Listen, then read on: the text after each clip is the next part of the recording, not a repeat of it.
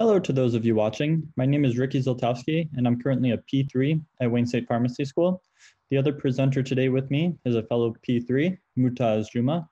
We have two P4s working on this with us. The name of the study is The Effect of Intravenous Hydralazine on Short-Term Blood Pressure Variability in Non-Critically Ill Hospitalized Patients. Doctors Christopher Giuliano and Melissa Lapari are the faculty overseeing the project. Here's the introduction to our study. So from past literature, we know that increases in blood pressure variability increases the risk of cardiovascular morbidity and mortality. Currently in the AHA/ACC guidelines for the treatment of hypertension, there are not clear guidelines for transiently elevated blood pressure unless it falls under the category of hypertensive urgency or emergency. Despite this, it is common in medical wards, especially in our center, for the use of short-acting IV antihypertensives, such as hydralazine. But we have observed significant variability in acute blood pressure response in these patients receiving the IV hydralazine. We do not understand which patient-specific factors influence variations in response. Moving on to the methods of our study. So this study was a retrospective observation single center study conducted at St. John's Hospital in Detroit. Currently for our sample size, we are looking at 124 patients. Our goal is to create a model which will predict the blood pressure response to IV hydralazine given patient-specific factors. The parameters we are using to measure this are average real variability and the coefficient of variation. An in-depth explanation of these terms will be later on in this presentation. Our goal sample size, like I said, was 124 patients at Ascension St. John's, and then 100 additional patients as a validation sample at the Ascension Macomb Oakland Hospital.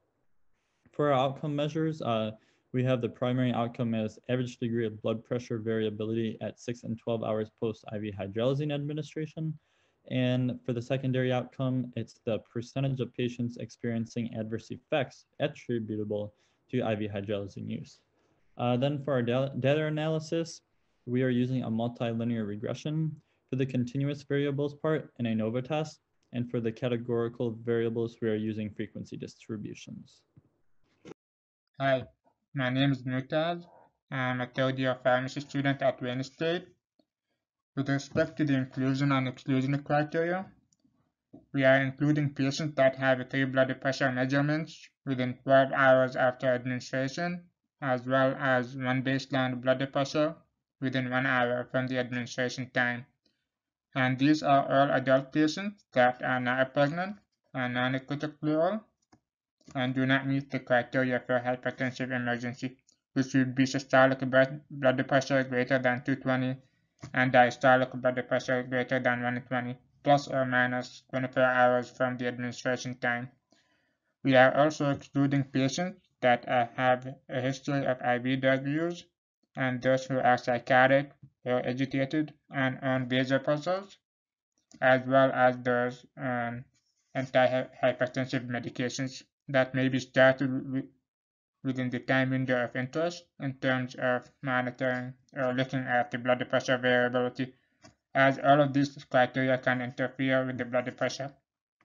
The reason why we have these exclusion criteria is because they affect the blood pressure acutely, and we want to control for these factors. In terms of the parameters that we are using to measure blood pressure variability, we are using measurements ARV and CV, and here's what they are and how that calculation is conducted. And with respect to the results and conclusions, they are currently pending, and that's it. Thank you for your attention.